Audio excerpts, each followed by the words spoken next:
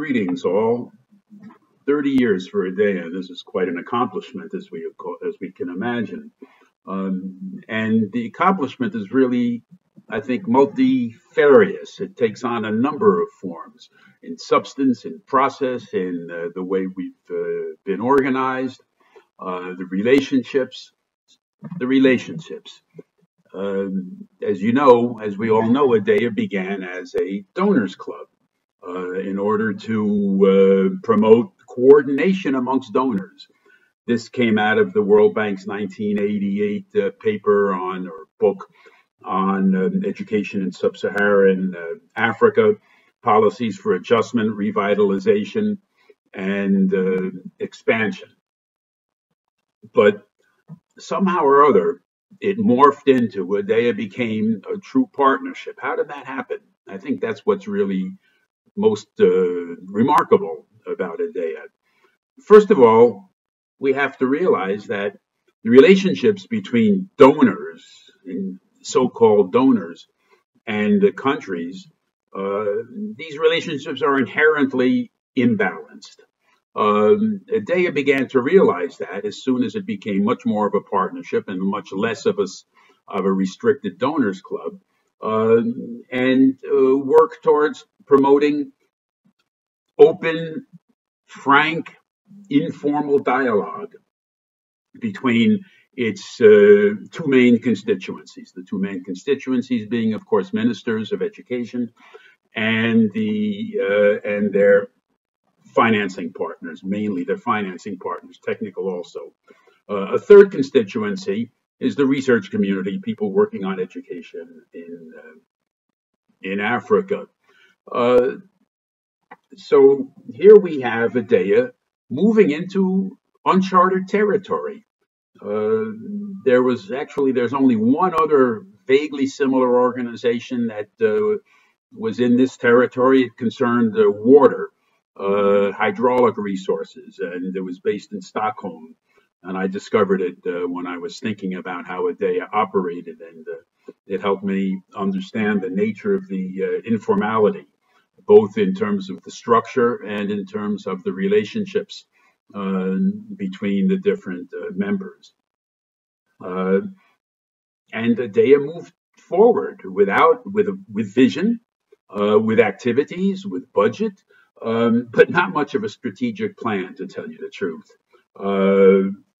But with continual looking, reflective introspection, thinking about what it is we were doing, how we were doing it, and why it was working, because it was working. Because it was working, ADEA began to have it became clear that ADEA's comparative advantages were strong. For one, its agenda was determined collectively by its double constituency that I just mentioned.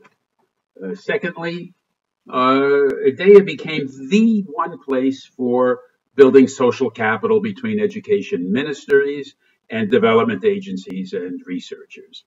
And this was the result of increasing levels of trust and openness within ADEA, within the association.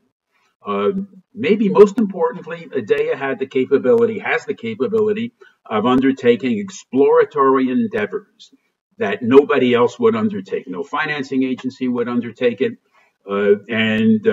Being cross-country, of course, it wasn't within the purview of the Ministry of Education. These exploratory endeavors included studies, dialogues, meetings, programs, and we would see where they lead. Let me give you a few examples of this. From my time at ADEA, I think the most important biennial that I organized was the 1999 one in Johannesburg, which was based upon what works. ADEA explored with no guarantee of success. ADEA explored what was working. It was a positive exploration. It was at the conclusion of that meeting that Mamadou Ndoye, summing the whole thing up, summarized it as a fine example of the praxis approach, which has subsequently been very much present within ADEA's work. A second example of exploratory endeavors would be what led to the Communications for Education program, which was initiated by the ADEA Secretariat and became a working group and became the prize for education communication in Africa. A third would be the organization of a dedicated commission for educational research at an international meeting held in Johannesburg, in Cape Town, South Africa, comparative and international education societies. Another would be a half-day meeting between the 10 ministers and the Ministers Bureau and then World Bank President James Wolfenson. Well, my 5 minutes are up here, so I'll stop there, but there's so much more we can say about ADEA. ADEA, which is really a carrefour, a meeting, a crossroads between the two major constituencies, the financing and technical partners and the ministries of education. And if there's one word that comes to my mind concerning ADEA, it's enabling. ADEA has enabled true partnerships between these two. And indeed, it's probably not insignificant that the major donor now for education in Africa is the Global Partnership for Education. They emphasize partnership. I think that they have maybe had something to do with that. So congratulations to ADEA. Congratulations to us all, I guess, for having contributed to it, and have a very good meeting. Thank you for asking me to contribute. Bye-bye.